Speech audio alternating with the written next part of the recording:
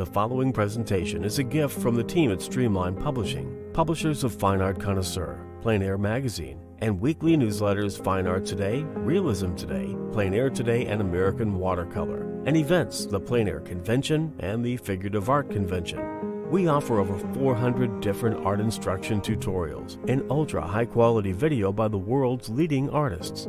If you like what you see, help us support our artists and our team with your purchase. Each video aired has a special discount code for today only in the comments section with a link to the video offered. And to see everything we do, or if you want to receive notice of new releases, new products, and new events for artists, simply click the other link, which says, "See everything we do." Thank you. Hi there, I'm Eric Rhodes, publisher and founder of Fine Art Connoisseur and Plein Air Magazine. We've been here every day at 3 o'clock for you, and today is no exception. Today we have a classic. It's called Lilies, with the great floral painter, Hedi Moran.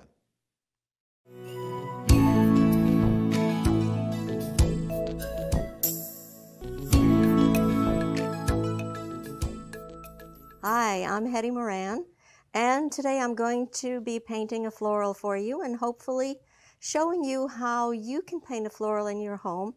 That might look very intricate, but I'm going to try to make it simple. Now, today I have a lily. I don't know what kind of lily that is. I don't know that much about flowers, actually. I just happen to like their shapes and their colors. And then I believe these are some spider mums. Now, I did put this up with the red background. I try to think a little bit about complements, the red complemented by the green, but there will be other colors in there as well. Now I'd like to show you my palette. I use a titanium white, and I have two here, and one is a little bit cooler than the other. Indian yellow and Indian yellow deep, cadmium yellow pale, cadmium lemon. And the next one is another brand of cadmium lemon, cad yellow deep, cadmium orange, transparent oxide red, cadmium scarlet, permanent rose, alizarin crimson, transparent medium red, red lake, magenta, transparent oxide red, Windsor violet or dioxazine violet.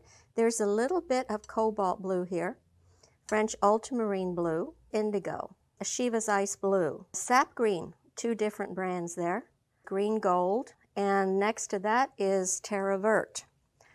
Now when I start this painting, as most of my paintings I start with transparent colors only. The reason for that, the transparent colors stay beautifully clean. They also give me some really nice subtle grays. I will cover the entire canvas in my transparent colors. Before I go into any opaques, I'll be able to check my composition and my colors. So I'm going to get started here. Take a large bristle brush. And obviously this lily is going to be pretty darn important in my composition. And I'm aware of the fact that it is a cooler white than any of the other whites in there, and I might adjust that on the canvas as it needs to be adjusted. Most white flowers have a lot of yellow-green in them, and I think you can see it in the center of that lily, and you can certainly see it in the spider mums, how yellow they are in the center. So I'm going to take both of my Indian yellows, and I'm going to add a little sap green to them. And you're going to say, well, that's not the color of the lily. Yeah, I know, but it's in there, and this is how I want to start. Now, working from that, I'm going to go over to these spider mums and see where they're placed. Now, I'm going to put just a little bit of this transparent oxide orange into my mixture. That'll make that a little bit darker. And I have another spider mum in here, and I have one in here. Now, as I'm starting to see how this composition is going to work, already I see that I'm not too crazy about that arch. So I'm going to probably lower this spider mum a little bit, and I'm going to push this lily down just a tad. Now I'm not going to change anything until I get the greens in, because there's quite a bit of the dark green. Now I know a lot of you really feel that bugaboo about something being in the middle, but you know what? Something's got to be in the middle. And when I have this lily here, I'm going to paint it in such a way that it does not look like a headlight coming right at you, but it's in a prime location on the canvas. And I don't want to move it over in either direction just to make it out of the center. That's one of those rules that you're aware of, but you don't follow it like a slave. Now I'm going to take the sap and I'm putting some alizarin to tone it. Now I'm putting just a little bit of terp or terpenoid. Now see, that looks a little bit too green. I want something that's neutral. I want a neutral dark here.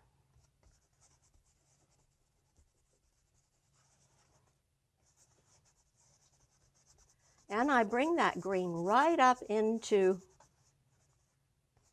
my flowers. I am not drawing, in case you're wondering, there is no line drawing here. I don't do a line drawing. I put in shapes of color. I think of these flowers as shapes. I don't think of them as a lily or a daisy or a leaf. I think of them just as shapes.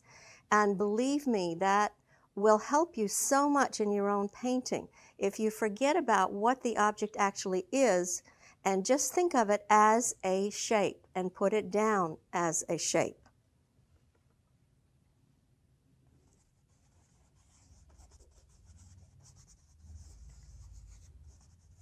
So this is kind of a, jump in and hold your breath kind of way to start a painting, but you do get a spontaneous look to your work if that is what you are wanting.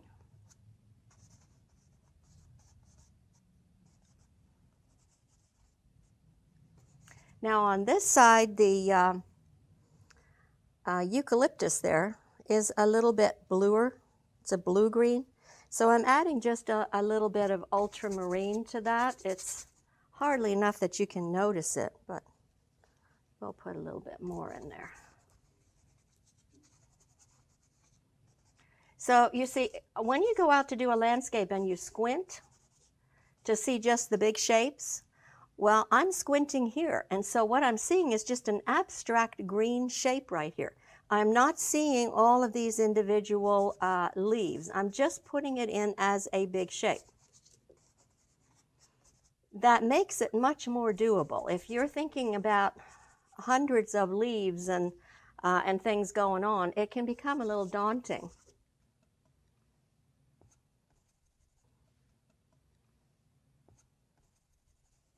Now I'm taking alizarin and I'm going to add a little bit of the blue to it. And on this side, I'm going to go right into that green. And I'm going to push some of that red right on into where that lily is as well.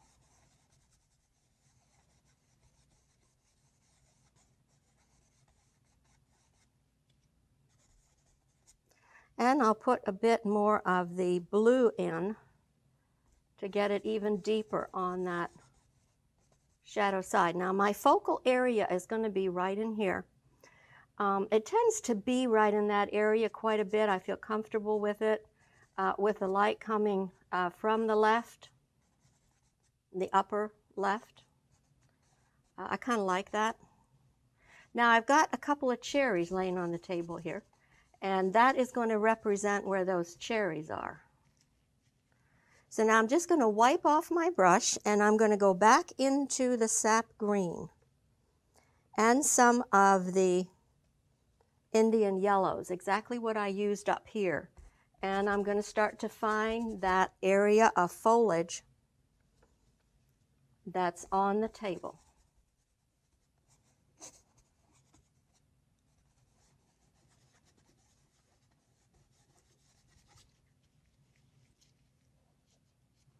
Now wipe that brush, and where that other lily is going to go, I'll just take my paper towel and wipe that just a little bit, because it's not going to be a really bright flower. It's not going to be in competition with this one. So I'll just wipe it a little tad. Now we have a really nice shadow that comes down off of the top of this table. And so I'm going to take some indigo, which is a transparent that is kind of nice. Now I'm going to put a little of my red mixture, just a little bit in there, and need a little terp here.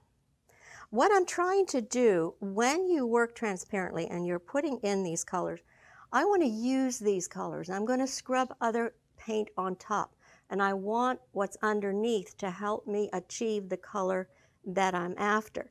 If it's too runny, if it's too wet, if there's too much terp in there, that's not going to work. Your brush is going to slip and slide. But you also need to have pigment on there. So it's a fine line between having it scratchy and thin and having it runny. So I do work at that to make sure that it doesn't get too dry or too wet.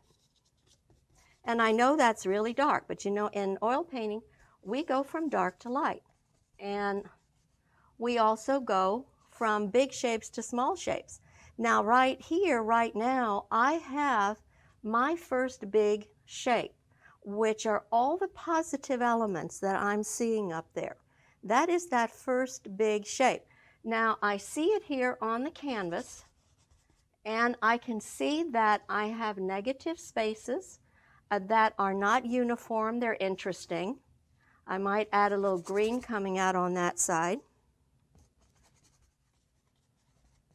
just so that it was not too similar to this side. And you have to remember that when your viewer comes to look at your painting, if it's hanging in a gallery or on a wall somewhere, their first glimpse of it will probably be at a distance. It's this big abstract shape, the first one, that needs to be interesting, not so symmetrical that it becomes boring, but an interesting shape. So before you get the background and the table in, you're able to see that shape clearly. And that's what I'm studying right now. Because when I start to put that background in, this is kind of going to disappear. Now I do have what we call a, well, they call it, the manufacturer calls it, a color shaper. And it is a rubber nibbed thing here.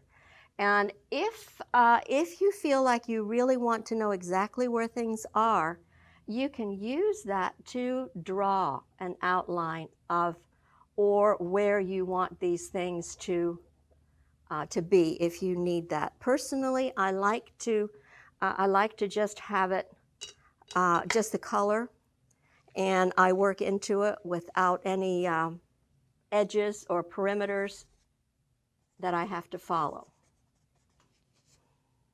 Okay, now one of the things in putting this up that I really enjoyed was that there's a red vase, and then there's a red background, and then I put a piece of bright red fabric back there, and then I have the cherries. And of course the, I don't know what those things are called, the stamen or on that lily, those are in the red family as well. And so I thought that was kind of fun. Now I'm going to fill in the rest. And I'm going to take my alizarin again. And this time I'm going to put some of that transparent oxide red in there.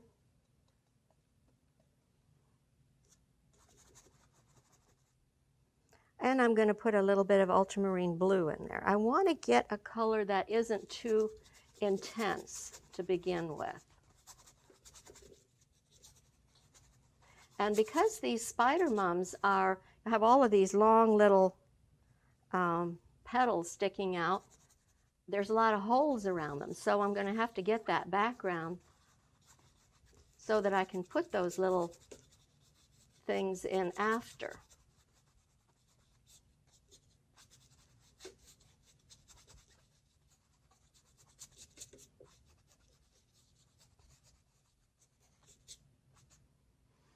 Okay, I might even go a little bit darker. I'll take some of this dark that I had down here, and I'll put some of that red into it and make it even darker back into here.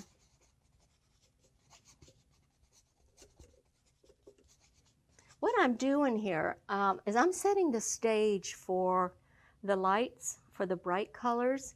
The bright colors need the toned down colors to shine against, the contrast. We need that contrast between the light and the dark and the bright and the not so bright.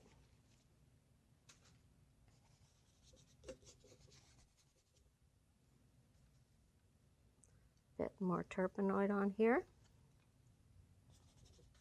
Now I'm going to stick a little bit of permanent rose in here as well, because that definitely is more of a rosy color than is the vase. So I'll put some of that in there too. And notice how I'm going right into all the other elements. What I like when I paint is a loose style where the flowers are coming out from the background, and there is a certain amount of depth that one can achieve by having soft edges and pulling just some parts of the painting out. Now you see I'm going to kind of be losing pretty much the big shape here of my setup, but that's okay because I know where it's at, and I did want all of these colors to mingle together. Now I'm going to put just a little red into that shadow. I'm going to put a little red into that where that lily is as well. And you might ask yourself, well, do you ever get into trouble with this? And absolutely I do. When I paint, I'm fearless. There really isn't anything that you can't fix with an oil painting, either with a knife or a painting knife, not a butcher knife, although that's not a bad idea sometimes. You can always fix it. And it's always better to be bold and to do a little bit more. You can always knock it back. So don't be too terribly careful and concerned about edges at this point or making things perfect. Perfect is really overrated, I think. Plus, it's something you can't really achieve. Now I'm going back into the Indian yellows, and I'm putting a little bit of some of these colors that I already had on my brush. And this is for the light of the cloth. Now the reason that I'm putting that in dark is because my painting is not going to be about that corner down there. And so I'm putting it in dark to begin with, and I'm in control of how light that cloth will eventually be. And because this color is transparent, it's clean, and it's thin. So it will work.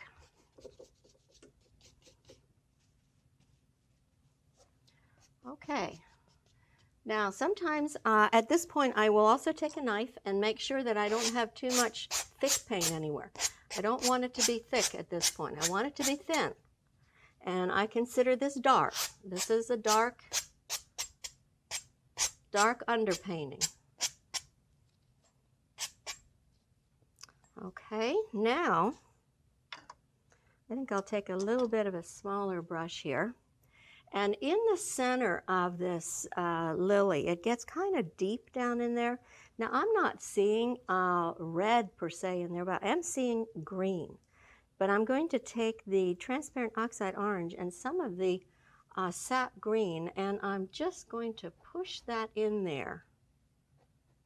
I want to get some depth for when I put the white shapes on, to show that they are coming out from a deep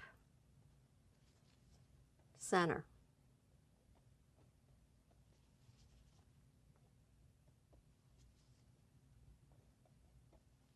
And I'm going to take white with a little bit of cad yellow pale on it. I have a warm light on this setup, so there will be a warm color in most of the lights.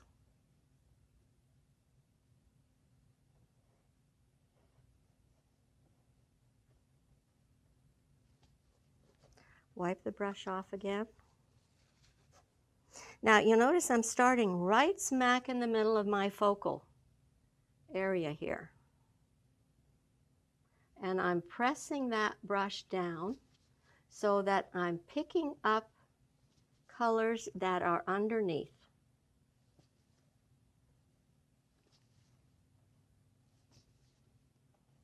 Lilies are one of the few flowers that you kind of have to be aware of the fact that there are 6 petals. Generally, if you, nobody's going to count all the petals on those spider mums there. So most of the time that doesn't really matter that much, but on a flower that definitely has 6 petals, I am aware of where those petals are. I may not describe them in equal importance, but I do make sure that there are 6. Now I'm using a little of the ice blue now as well. And this paint is still rather thin. I've not gone into any really thick paint. It's just that it is now opaque. And you see, the fact that I'm picking up the green under that petal is just fine, because those flowers, those petals are thin, and the color of what's underneath is bound to come through. And so if I took and mixed 3 values of white and then went in to paint that flower, it might look just like that flower, but it wouldn't have really any character, because it wouldn't have those colors that it's being affected by. And so having this transparent underpainting really helps you to get colors that are more natural in your flower.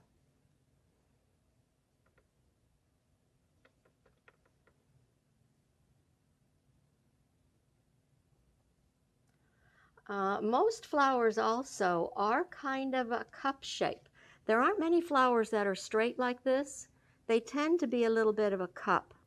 And so I'm always aware of that cup then facing one way or another. I don't want one that's looking straight at me, but I'll turn it a little bit, and it is a cup. So with that cup shape, well, it's more in shadow in the center. Now, this is another thing. When you have a flower with a center, I turned this so that this was not looking straight at me. And I wanted that center to be a little bit off center. It makes it more interesting. Okay, now I'll go from there and I'll find the beginning of this spider mum up here. And I have my same whites, and I put a little bit of ice blue and some more yellow in there. And I'm looking at where this is in relationship to that. And in actuality, it's directly over it. So I probably will just move it just a little tad. You know what we have to remember? A landscape painter goes out and he'll move a mountain, he'll shove a tree somewhere, or he'll eliminate a tree. Just because we put a setup together doesn't mean that everything in that setup is going to be painted. Sometimes we don't know until we start to paint it that something could be in a better spot. It would work better in a little different direction. So that's why I moved this over just a tad.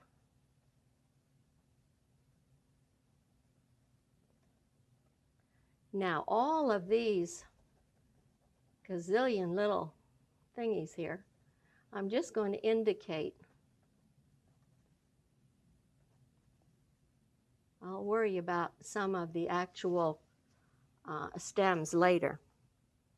I just want to find where everything is. And you know, when you start a painting, be prepared that every painting you do is not going to be a good one. And I don't care how good the artist is, they all make bad paintings. Doesn't mean they're a bad person. Not all canvases are meant to be framed and hung on the wall. But when you do a painting, you're a better painter at the end of your painting session than you were at the beginning. And if your painting wasn't all that good, you've probably learned much more than if it just flowed off your brush really easy. So that's something to think about.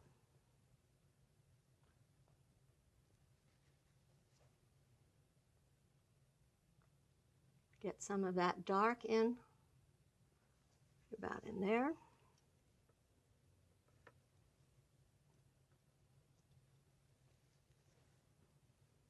Take some more of the ice blue.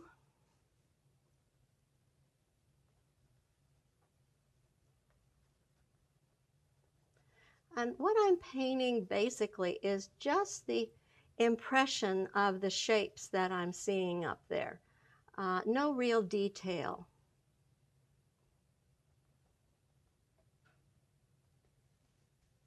I don't want the detail until I'm sure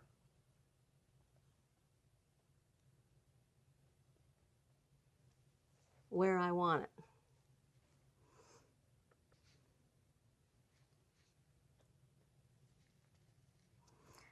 I'll get back into this, and there's quite a bit of ice blue that I'm using now.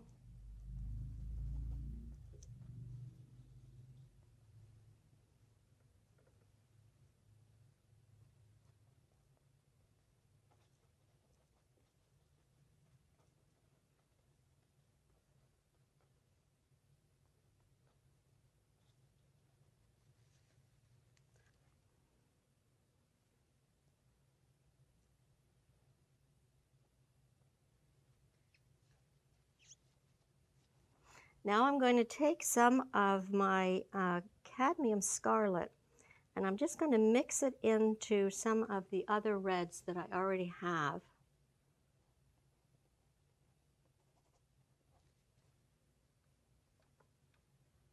Now I know there's a lot of shadows on this particular vase right in here, but I don't think I'm going to be putting those in. I'm going to keep some of those on that side. You can easily get too busy if you start putting in too many cast shadows.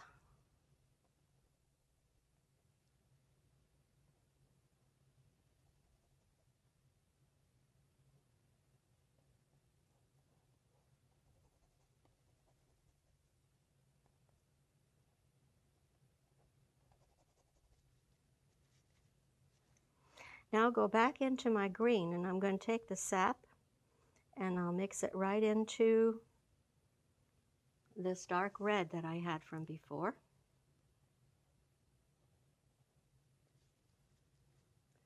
And I'll just start to find a little bit of that edge right there. And then this one actually gets kind of a funky little curve to it.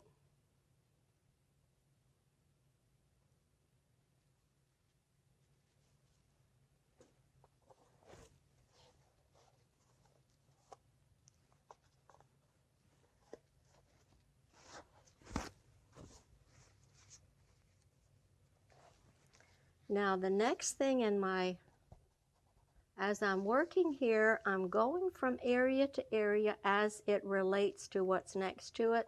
When I'm painting this lily, I would not jump down to this one because I want to make sure that I get the spacing between here so that it falls in a natural progression the way I'm kind of seeing it. Now on this lily that is coming down off the table, I'm going to take the same mixture I have. I'll add a little bit of yellow to it.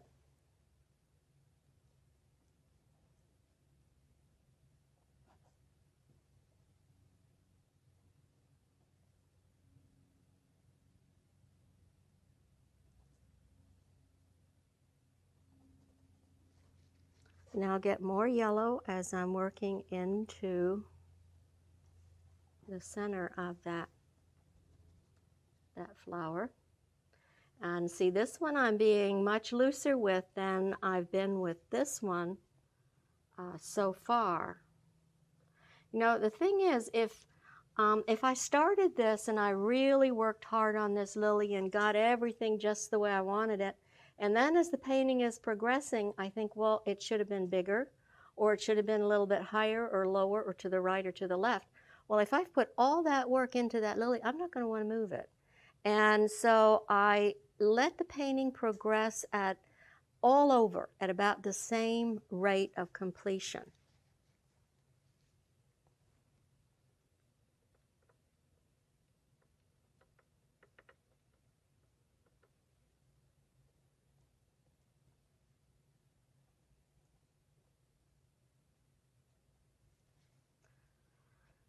And then there is a bud, comes out there.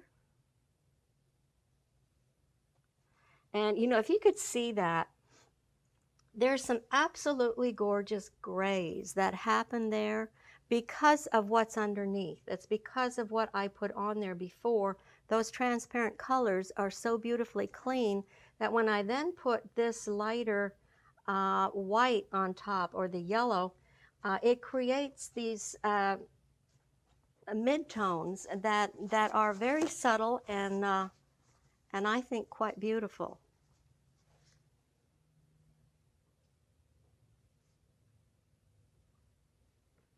Now I'm going to go a little deeper into the center of that flower again.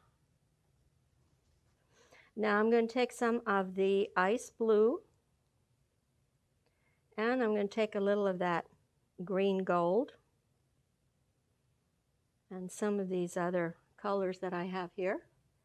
And I'm going to pull that leaf across like that. Now I didn't see it that well, so I'm going to put some of the yellow that I had before on my brush, and I'm going to do it again.